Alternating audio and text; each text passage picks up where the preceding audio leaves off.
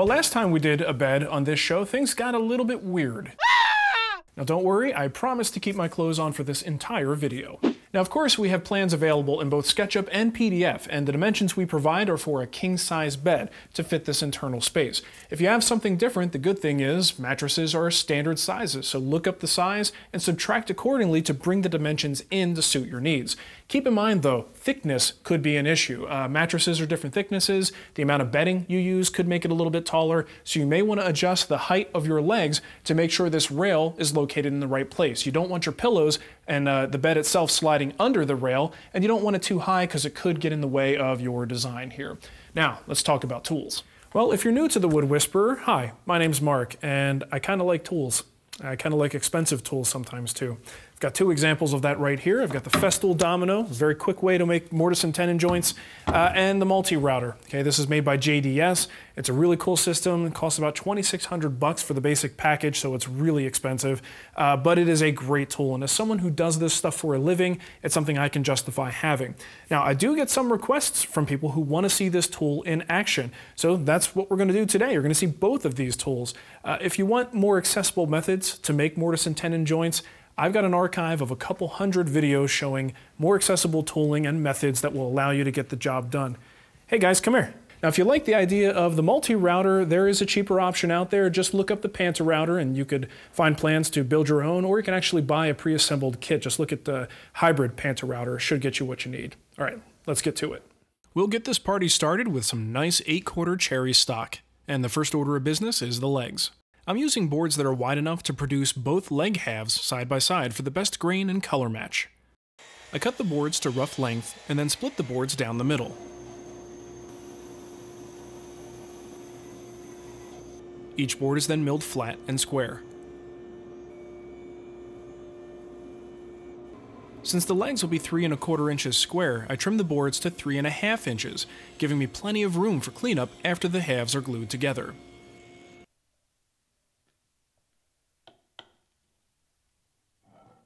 Things will go faster if you glue 2 legs at a time. A nice even bead of squeeze out lets me know that I have adequate glue coverage. Now I'll let those dry overnight. The legs can now be milled to 3 1/4 inches square and cut to final length at the chop saw. Each leg receives 3 fairly large mortises. Since we're doing loose tenon joinery here, the rails also need the same mortises, so we'll put the legs aside and start prepping the rail stock. The rails range in size from 6 inches to 2 inches wide. I cut them to rough length with the jigsaw and rough width at the bandsaw.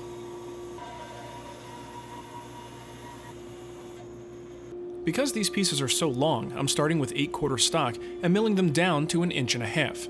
Having so much extra stock helps ensure that the final rails are nice and straight.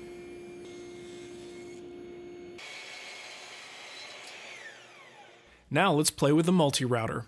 The platform slides smoothly in 2 dimensions while the router bit remains stationary, a deceptively simple design. After laying out my mortises, all I need to do is line up the center line with the center line on the multi-router, clamp the work to the table, set my stops, and route away. As you can see, this is very difficult to film, so let's skip to the end product. With these settings locked in, I'll make the same mortise where appropriate in the other legs. And all I need to do is line up the center line and go. To make the adjoining mortise on the rail piece, I could reset the vertical position of the router, or I can simply mill up a piece of scrap that will raise the height of the rails on the platform. With the scrap piece in place, I can line everything up while also using a roller stand for extra support. Too bad you can't see what's happening there, because it's really cool. And just like that, we have 2 perfectly matched mortises. The rest of the mortises are cut the same way, adjusting the stops as needed. This is pretty much as close as you can get to repeatable mortise perfection. So what about the tenons? Those will be cut from some cherry cutoffs. The great thing about this method is that the board is milled to perfect thickness, making all of our tenons the perfect thickness in just one shot.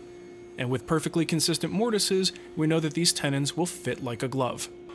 Because the mortises have rounded edges, we use a router bit to round the edges of the tenon stock. Notice I'm doing this routing before I cut the tenons to final length.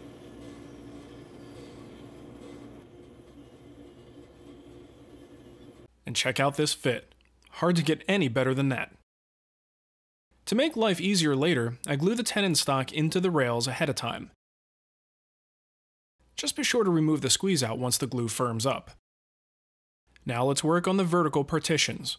These are cut to 3/4 of an inch in thickness, and some of them will receive grooves for the panels, which are easily cut at the table saw using a featherboard for support. To keep the groove centered, I run the piece through twice, flipping it around after the first pass. The pieces are then cut to the appropriate length using a stop block on the crosscut sled. The smaller top partition pieces are cut here too, using a pencil to keep the piece secure, a trick I learned from the one and only David Marks. Now with my rails lined up and clamped together, I'll mark center lines wherever a partition exists, giving me a nice reference point that I can use for my domino joinery. Now I just line up the tool with the center line, and we're off to the races. The adjoining mortises in the vertical partitions are cut using the trim stop attachment. This keeps the small workpiece safely in position while the mortises are cut. I find it easiest to do this operation with the tool upside down. And for the smallest pieces, a clamp really helps to hold everything securely. Just like I did with the larger rail tenons, I'll glue the dominoes in ahead of time. Now let's do a quick dry assembly.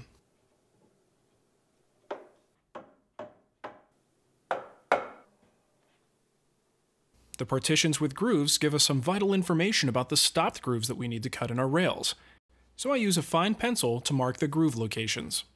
Since the pencil can't really reach all the way into that groove, I draw the full 1/2 inch depth after disassembling the parts.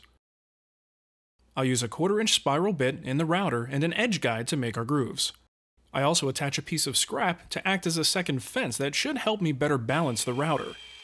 It's slow work, but if you push that bit too hard, it's gonna break. As you can see, the grooves all stop before hitting the mortises. Now let's talk about the bed hardware. I'm using a simple hook system that will lock the side rails into the legs. A mortise is cut into the legs first, and then into the end grain of the side rails.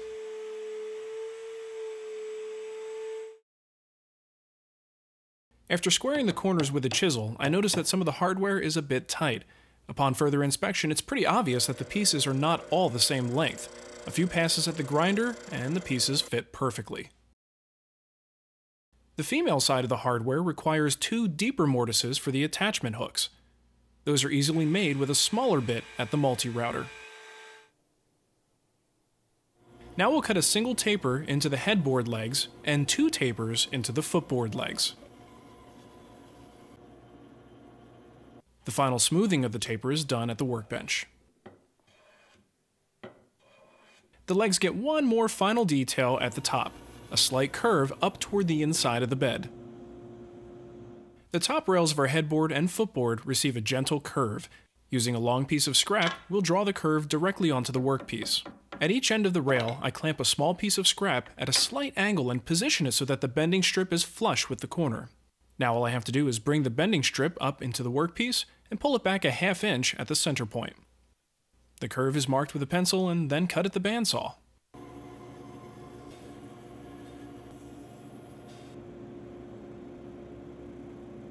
The final finessing is done using a flexible sanding strip. Putting pencil marks on a surface is really handy as it lets me gauge my progress. Both top rails have the same curve, so feel free to use your first one as a template for the second. The final things we need to make are the panels.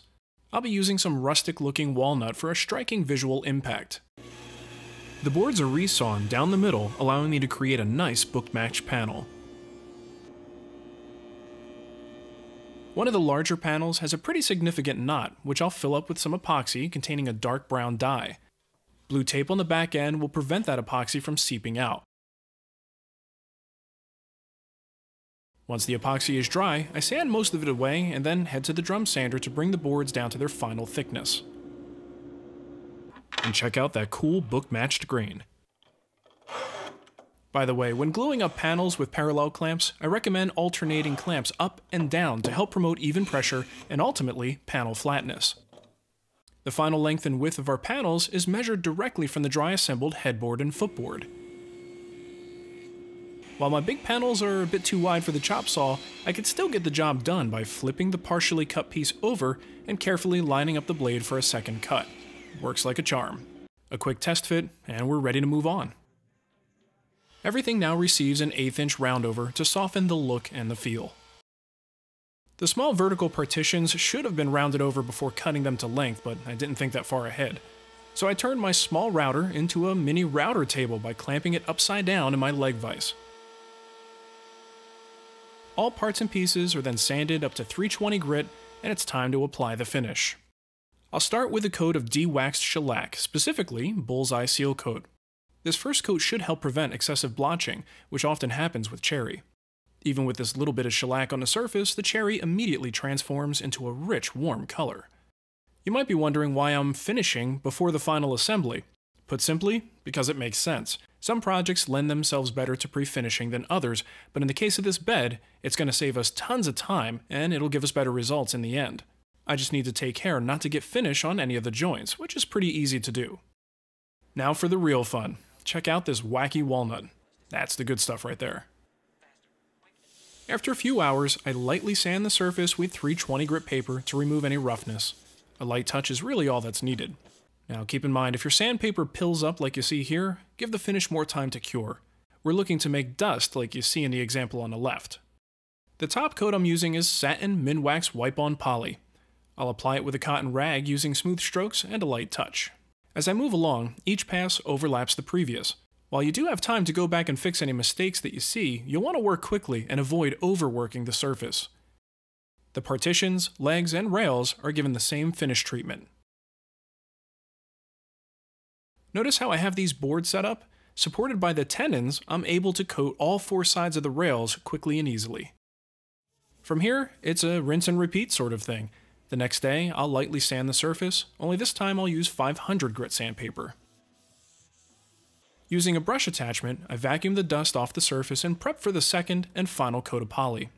I'm going for a fairly light-duty finish here, but if you need more protection, simply apply more coats of poly. After the finish dries, we can start the assembly. I'm using West Systems epoxy for the added work time. These glue-ups are going to be tricky, and I can't risk the glue drying before the assembly is complete. The epoxy consists of a resin, a hardener, and I'm also adding a filler to make the mixture thicker and stronger. With glue in the mortises and on the tenons, I start by assembling the top of the footboard and work my way down.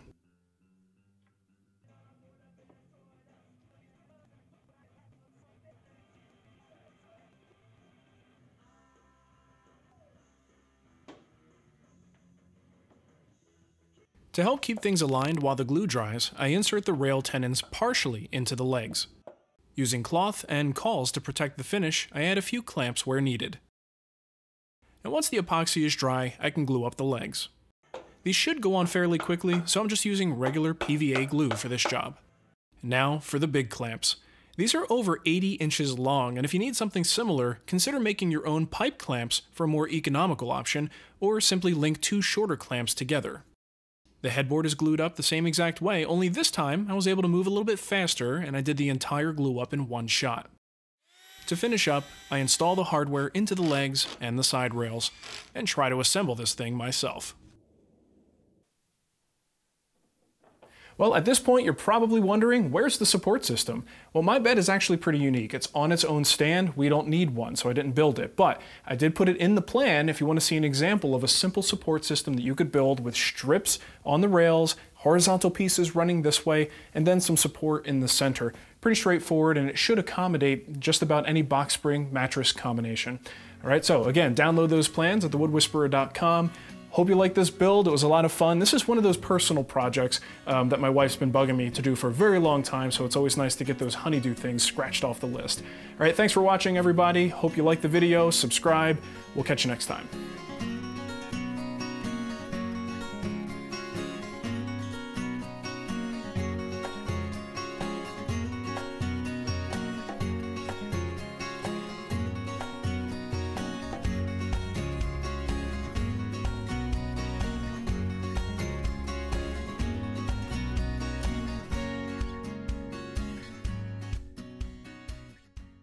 My mattress should somehow, whoa mama, oh,